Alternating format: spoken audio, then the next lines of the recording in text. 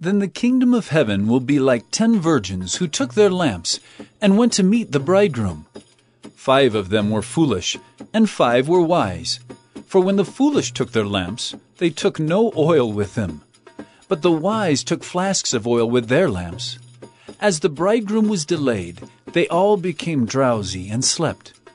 But at midnight there was a cry, "Here is the bridegroom! Come out to meet him!" Then all those virgins rose and trimmed their lamps.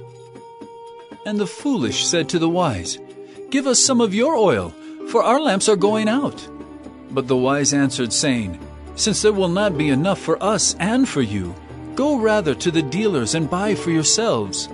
And while they were going to buy, the bridegroom came, and those who were ready went in with him to the marriage feast, and the door was shut. Afterward the other virgins came also, saying, "Lord, Lord, open to us." But he answered, "Truly I say to you, I do not know you."